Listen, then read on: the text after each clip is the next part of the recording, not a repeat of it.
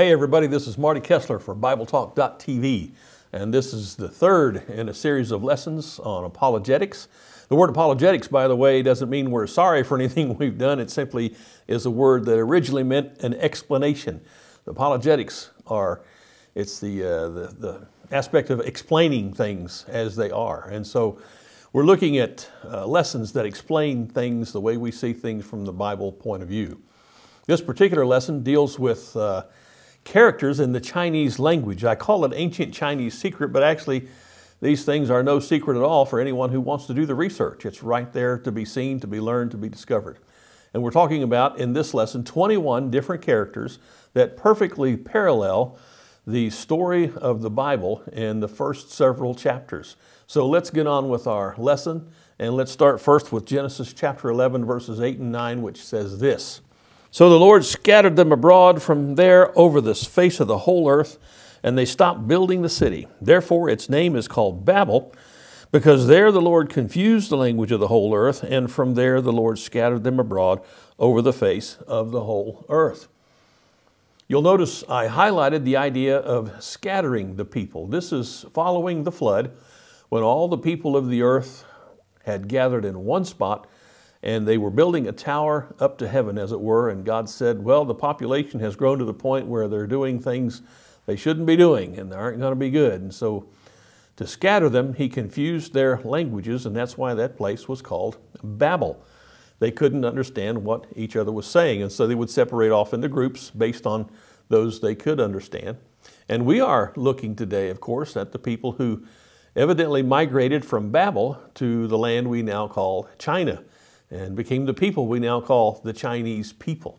Let's take a look at this historical timeline. Most of us, when we think about China, we think about Buddha and Buddhism, as today the Chinese are primarily Buddhist.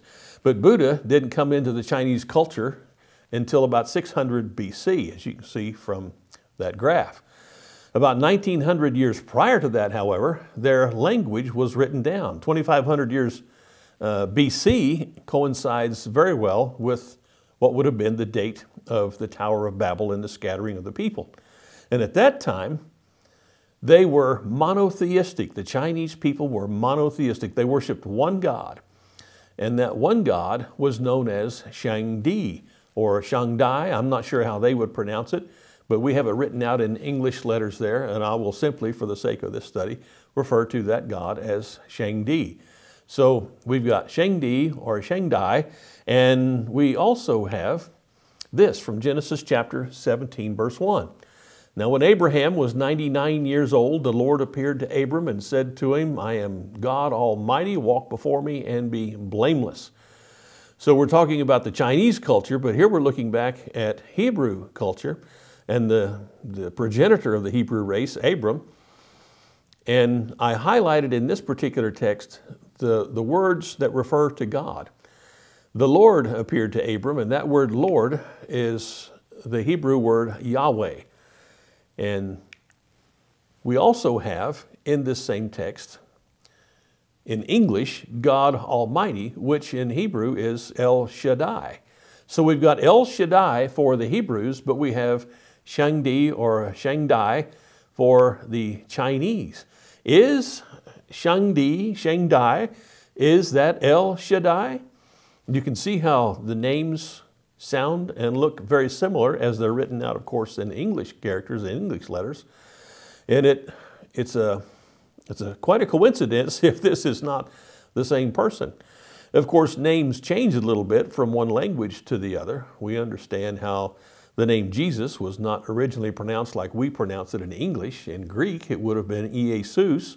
In Hebrew, it would have been Joshua or something like that. The Hebrews would still pronounce it differently, but that's how we pronounce Joshua in English, and it's the same name as Jesus.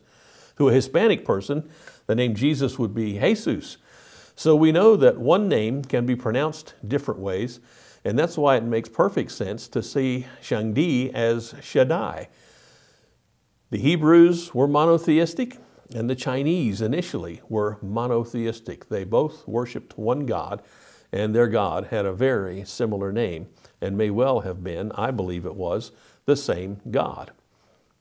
So, in Deuteronomy chapter 6, We've got the Hebrews worshiping one God and the Chinese worshiping one God. And this is what we read from Deuteronomy chapter 6 and verse 4. Hear, O Israel, the Lord is our God, the Lord is one. One God is what the Hebrews believed in. One God is what the Chinese originally believed in. And here we have the Chinese character for heaven. And that character is made up of two other characters, one for great and the other a slash mark or hash mark representing one. And so we have the great one. He is in heaven. And that's how the Chinese would express the idea of heaven, as it is the place of the great one, the one God in whom they believed and called Shangdi. And then we have from Genesis chapter 1, verses 1 and 2, this reading, in the beginning, God created the heavens and the earth. The earth was formless and void, and darkness was over the surface of the deep, and the Spirit of God was moving over the surface of the waters. This Chinese character, which looks rather busy, is the character for spirit. And that character is made up of many other smaller characters. We've got the character for one, and then the character representing cover or roof, and then we have water represented with the next character, and then three of the same representative images that mean person. Person, person, person, three people. Isn't that interesting?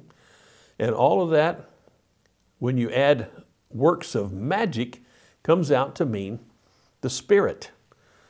We understand that the Spirit of God did not work magic, but He was supernatural. A universe was created in which there are natural laws, but God, of course, works above nature, and everything God does that is above nature could be referred to as magic, though technically it's not magic. It's a different kind of force, different kind of power outside of nature.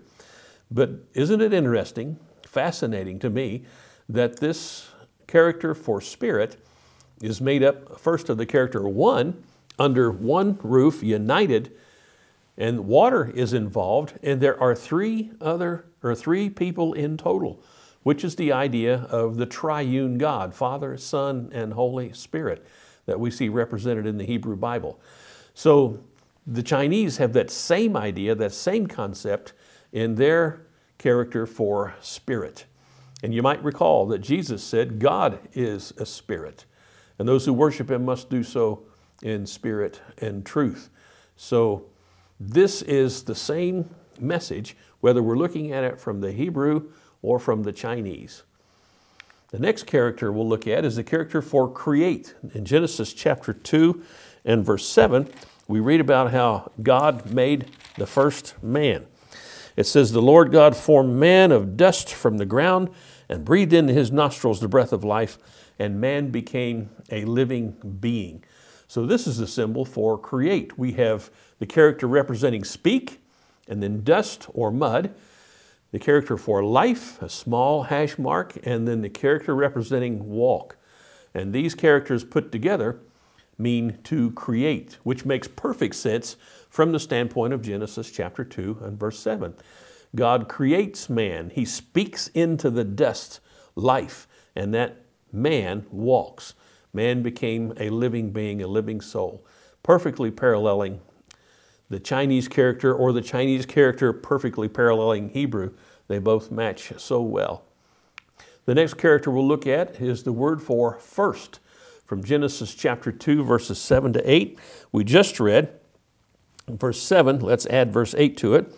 The Lord God planted a garden toward the east in Eden, and there He placed the man whom He had formed.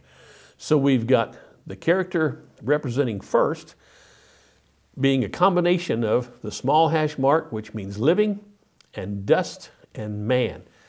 The living dust, that is man, is the character put together. All those characters put together mean first. And we're looking at the first man, and he's put in a garden. So we see next this idea of happiness in the Chinese characters. That is another busy character, but we have in that character God, represented by the interesting looking artwork there, I would call it.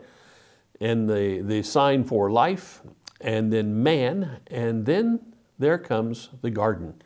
This is the Chinese character representing happiness. And what could represent happiness better than man in the garden in fellowship with God? That's how the Hebrew writers put it down, and that's how we see it in the Chinese language. From Genesis chapter 2 and verse 18, we read this. The Lord God said, "It is not good for the man to be alone. I will make him a helper suitable for him." The Chinese character you see there represents the idea of necessary. And the character is created by combining four other characters rather. The hash mark representing one, the character for man, the enclosure, and then a new character we've not seen before representing woman. So we've got necessary being one man in a garden and a woman. The woman was necessary. God looked at man being alone and he says, it's not good for the man to be alone. Something else is necessary. And he created the woman, and that completed the arrangement, completed the family, made the first marriage. And all of that is wrapped up in this concept of necessary. God bringing the woman to the man in the enclosure, in the garden. Genesis chapter 2, verses 21 to 22, we read this. So the Lord caused a deep sleep to fall upon the man, and he slept, and he took one of his ribs and closed up the flesh at that place. Then the Lord God fashioned into a woman the rib which he had taken from the man and brought her to the man. So the woman's been brought to the man, and she is the final crowning part of his creation. Everything is done. He's not going to create anything else or anyone else. He makes the first man, and he makes the first woman from the man and brings her to the man, and now God's creation is finished. And so we see in this Chinese character the idea of two people being first, and then first is represented by home, and that stands for complete, or the character for complete is represented through the idea of first and home. And all of this perfectly combines with the Genesis account to give us two parallel ideas. The Chinese characters telling us the story that was first written down by the Hebrews, by Moses in the Hebrew Bible. Let's move on to our next character, which is representing the beginning. Of course, Genesis chapters 1 and 2 tell all about the beginning, but in Matthew chapter 19, Jesus, the Son of God, makes reference to the beginning with regard to marriage. And he says, in the beginning, God made them male and female. And so we see here the Chinese character for beginning, which is a combination of this two hash marks representing two people, and people, of course, shows us that those marks represent people. So we've got the beginning represented by this idea of two people. Two people were the beginning.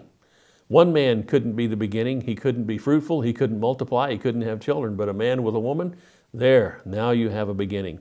And that's how the earth was populated. And we all go back to our beginning with Adam and Eve. So we've got this text from Matthew 19 where Jesus addresses this idea of the beginning. He answered and said, "Have you not read that he who created them from the beginning made them male and female?" And so when Jesus was asked about marriage, he goes back to the beginning, and the Chinese spoke of the beginning as two people. Isn't that interesting? Here we have the Chinese character representing the idea of forbidding or warning. And that character is made up of two characters. One character is two trees, and that's combined with God to give the idea of warning. And in Genesis chapter 2, verses 16 and 17, says, "The Lord God commanded the man, saying, From any tree of the garden you may eat freely, but from the tree of knowledge of good and evil you shall not eat, for in the day that you eat from it you will surely die." So God is giving Adam warning. There are two trees. You can eat from one, but you can't eat from the other. And so this Chinese symbol represents that truth very well, that bit of history that we read in the book of Moses. Next we have the character representing the devil from chapter 3 and verse 1. We read this, Genesis 3:1. Now the serpent was more crafty than any beast of the field which the Lord God had made, and he said to the woman, indeed, has God said, you shall not eat from any tree of the garden. So this is the character representing the devil.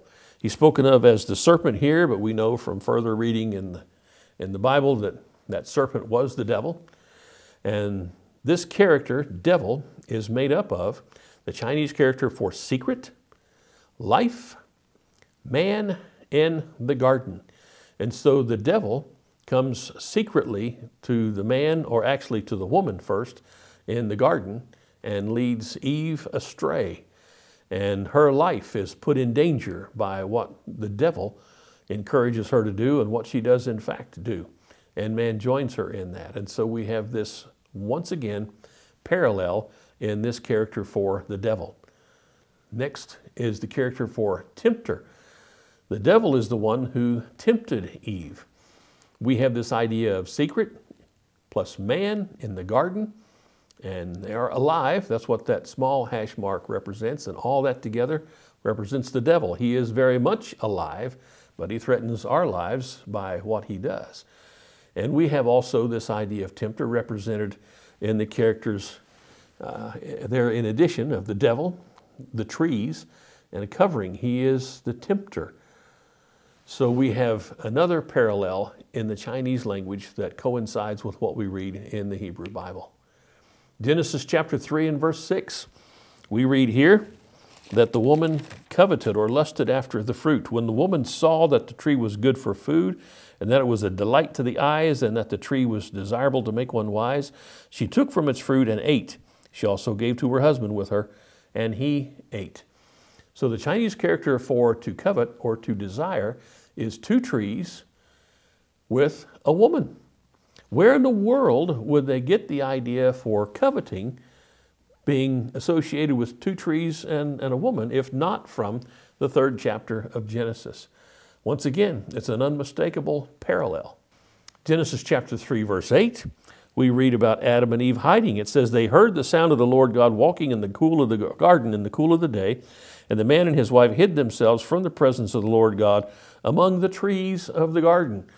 They're hiding among the trees of the garden. So this Chinese character representing hide is made up of 3 characters, a body, and then several, and then trees. So here are Adam and Eve hiding their bodies among several trees. That's what Genesis 3:8 tells us. They heard God walking in the cool of the garden, in the cool of the day, and they were afraid because they had eaten the forbidden fruit, and so they hid themselves among the several trees, the many trees. That's what Genesis tells us, and that's what this Chinese character represents. Where else would they get that idea if not from Genesis chapter 3? Continuing in Genesis chapter 3 and verse 16, we read this.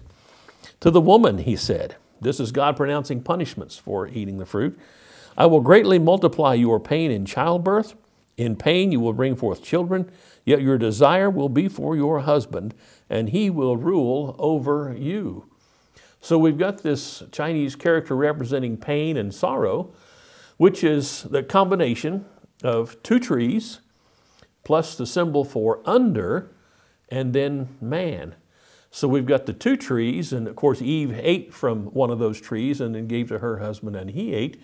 And part of her punishment is that she will be under her man. Her desire will be to her man. She will be subservient to him. That's the idea. That wasn't the original plan of God, but that's the way it's arranged now because of sin coming into the world. And we see this in the Hebrew Bible. We see it represented perfectly in this Chinese character. Pain and sorrow, 2 trees, and the idea of subservience to man. Genesis chapter 3, verses 17 to 19. Let's read this together. It says, then to Adam he said, because you have listened to the voice of your wife and have eaten from the tree about which I commanded you, saying you shall not eat from it, cursed is the ground because of you. In toil you will eat of it all the days of your life. Both thorns and thistles it shall grow for you, and you will eat the plants of the field. By the sweat of your face you will eat bread till you return to the ground, because from it you were taken. For you are dust, and to dust you shall return. That's Genesis 3:17-19. And so this idea of a promise, of setting something down that it's going to be certain, you're promising it's going to be so, that's the Chinese character represented by the combination of words, and man, and weeds, and life, and earth. All of these elements are combined in this Chinese character, which come right off the page of Genesis chapter 3. God spoke the words to man, his condemning words, that he would have weeds to contend with, and he would earn the bread of his life by the sweat of his brow as he works hard to bring a living from the earth. All of that is right there in that character. And God promises, he promises Adam that this is the way it's going to be now because of what you have done, because of your sin. Very fascinating. Genesis chapter 3, verses 22-24, we read this.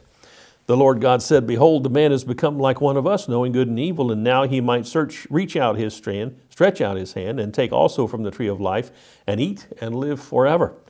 Therefore, the Lord God sent him out of the Garden of Eden to cultivate the ground from which he was taken. So he drove the man out, and at the east of the Garden of Eden he stationed the cherubim and the flaming sword, which turned every direction to guard the way to the tree of life. So here's the Chinese character for guarding. It's made up of three characters. The man, and in this case, that symbol represents entrance, and then we have the symbol for tree. So the man is guarded from entering to the tree. That's exactly what we see in Genesis 3, and that's what is represented in this Chinese character. Interesting that the idea for guarding involves a tree and keeping a man away from that tree, which is what we read here. The next character is for violent or cruel. And in Genesis chapter 4, verses 8-15, we read the story of Cain and Abel, and eventually we'll get down to Lamech. And Lamech is a descendant of Cain's, and he will claim that if he is put upon by anyone, he will avenge himself 7 times. That's the story we read in Genesis chapter 4, 8-15. I encourage you to look at that account yourself. So in the Chinese language, we have the character representing violent or cruel, which is a combination of murder, the symbol for murder, and man. A man is murdered, of course. And then we've got symbol for mouth, man, and 7. All of that goes together to combine and make the idea for violent or cruel. This is what we see in Genesis 4, 8-15, and this is what we see represented in this Chinese character for violence or cruelty. Another parallel. In Genesis chapter 6, verses 13-18, we read about the flood that came in Noah's day. And you may be familiar with this story. You can easily read it from Genesis chapter 6 if you have a copy of the scriptures available. You can read how God came to Noah and found him righteous of all the people on the earth. Noah was married, of course, and he had 3 sons who had each had a wife when the story plays out. And so we see God telling Noah to build a boat, to build an ark, and all of his family would be saved on that boat. And so the Chinese character for boat, I hope you find this as interesting as I do, it's a vessel with 8 people in it. Why in the world would the symbol for boat wind up having 8 people in it if that idea did not come from Genesis chapter 6? Genesis chapter 6, we've got the first record of a boat, God telling Noah to build an ark, and he builds that ark, and that ark turns out to be the salvation for himself, his wife, his 3 sons and their wives. 8 people saved on a boat. That's the Chinese symbol for boat. We have next from Genesis chapter 7, the idea of a flood. And you can read about the flood in Genesis 6 and 7.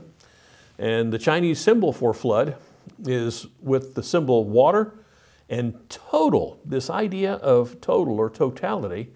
And so you've got the symbol for together and earth and 8, all put together to refer to the idea of a flood. Isn't that fascinating that the Chinese symbol for flood incorporates all of these elements. This idea, of course, of water, but the totality. God says that the waters covered all of the earth 21 feet over the highest peak, whatever the peak was then. That was the highest. The water covered 21 feet above that peak. And there were 8 people together above the earth in the ark. All of these elements coming together once again to parallel the story we find in Genesis. Genesis chapter 11, back to the Tower of Babel. We've got the Chinese symbol for confusion, which is made up of 2 characters, one character meaning tongue, and another one for mystery. And it would be easy to conclude why they would put those characters together to talk about confusion. We've got languages, and for some mysterious reason, we can't understand each other now. That's exactly what happened in Babel. God confused the languages in order to scatter the people. And so confusion is represented by tongues and a mystery. And perhaps part of the mystery is, why can't I understand you? So we've got another parallel now, this time from Genesis chapter 11 and the concept of Babel. And then we have the Chinese concept for west. And what we have for west is the symbol for one and man in an enclosure. That's what that symbol represents, one man in an enclosure. Think about that. The Chinese moved eastward from where the garden would have been. And now their symbol for west is represented by where they came from, one man in a garden. Where else would they get the idea for west to be one man in a garden, if not from the account given in Genesis? Righteousness. This is an interesting character indeed. In Genesis chapter 4 and verse 4, we read this: Abel on his part also brought of the firstlings of his flock and of their fat portions, and the Lord had regard for Abel and for his offering. So Abel is making an offering. And we understand that sacrifices were made because of sin. And that's why Jesus came. He was the Lamb of God given to take away the sins of the world. So we've got this concept of righteousness in the Chinese represented by, first of all, the character for sheep. Sheep, an animal. That's what Abel was offering. He was offering up from his flock. That's what Jesus is called, the Lamb of God. And then we have the symbol for me, myself. And then we have, interestingly enough, the Chinese symbol for hand and knife. You take a knife in your hand, you slay the sheep, and that brings righteousness to me. That's the idea. You must have a sacrifice to offer for yourself. That's what Abel was doing, and that's what God has done for us. Jesus has become our sacrifice. He's the one who's offering up provides for our righteousness. We have no righteousness of our own, but His righteousness is now conferred on us through faith. And that's exactly what Genesis is teaching. That's what all of the Bible leads us to believe about Jesus. And that's what we see represented in this Chinese character for righteousness, including a sheep and me and a knife in my hand. That's pretty neat as it comes together. John, the baptizer, says the next day he saw Jesus coming to him, and he says, "Behold, the Lamb of God who takes away the sin of the world." And that very idea is perfectly incorporated in this Chinese symbol for righteousness. What have we seen in just these 21 words? Well, we've seen the idea of monotheism and the practice that the Chinese originally had of worshiping only one God. We've seen the spirit nature of God, that God is a spirit. We've seen the triune nature of God, that there are three in what we would call the Godhead, the Father, Son, and the Spirit, as they're represented to us in the Bible. We've seen man created from dust, which is exactly what Genesis chapter 2 tells us. We've seen the creation of woman to complete the man. We've seen the garden. We've seen the 2 trees that were in the garden. We've seen the tempter and Satan. We've seen the flood with 8 people saved. We've seen the confusion of languages and that confusion taking place back to the west where the garden was. We've seen sacrificing for righteousness, and we've seen more than this. Isn't it fascinating that when we look at the Chinese language and the characters therein, we see the story of Genesis perfectly represented. What this shows us is the conclusion is ancient, but it's no secret. The worship of God, whether He is called Shangdi or El Shaddai, is neither Western nor is it Middle Eastern, but this worship is universal, and it is for all mankind, and it has been for all mankind from the beginning. That's what we see in this language. Thank you for listening.